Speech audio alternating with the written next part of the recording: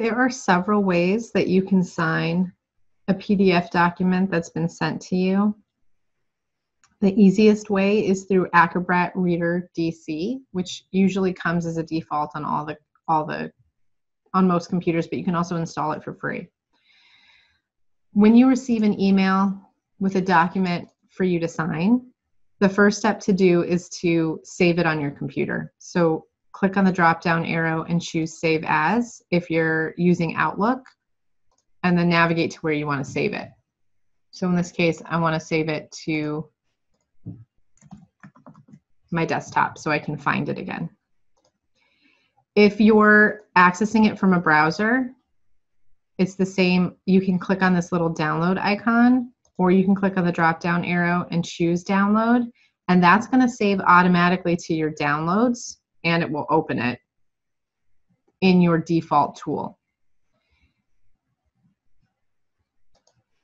I'm going to minimize that. If you're using Edge, it sometimes defaults to open in Edge as well. So I can do the same thing where I can download it to save it to my downloads, but it might also open in Edge where you can't sign it here directly.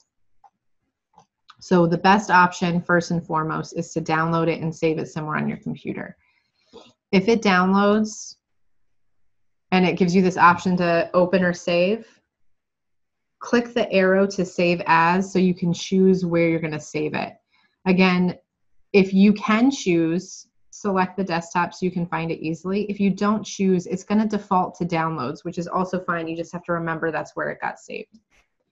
Once it's on your computer, if it looks like this, where it's going to open in Adobe Acrobat, and when you click on it, it opens just like this in Adobe Acrobat Reader DC, then you can follow the next steps along.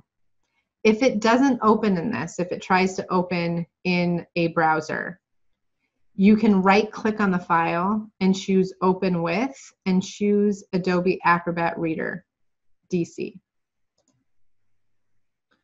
Once you're in the document in Adobe Acrobat Reader, this is how you add a signature. At the top, you'll see this bar here, and if it's not here, you might see this option on the right-hand side under Fill and Sign, but typically you'll see this option, this bar at the top, and you can click on this option that looks like a little pen. When you click on that, you're going to have this option to add signature or add initials. If you click Add Signature, it'll open a box where you can either type your name or you can sign your name using the draw option if you want to draw your signature. Oftentimes the typing is going to be easier than using your mouse to sign your name. You can opt to save the signature so that it shows up anytime you're needing to sign a document on your computer. When you click Apply,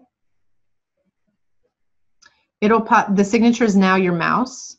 So now you can scroll down to the section where you need to add your signature. Oh, I'm using a document where I already had one. Let me open another document without a signature. Okay. So now that I have my signature, I've selected it. I scroll down to where I need to sign, and I click in the section I need where I need to put my signature.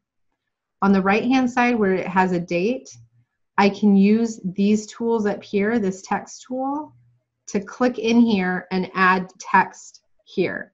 So that's where I can add this date. Then lastly, you need to save that document again. So if you click Save, it's going to override the original blank document.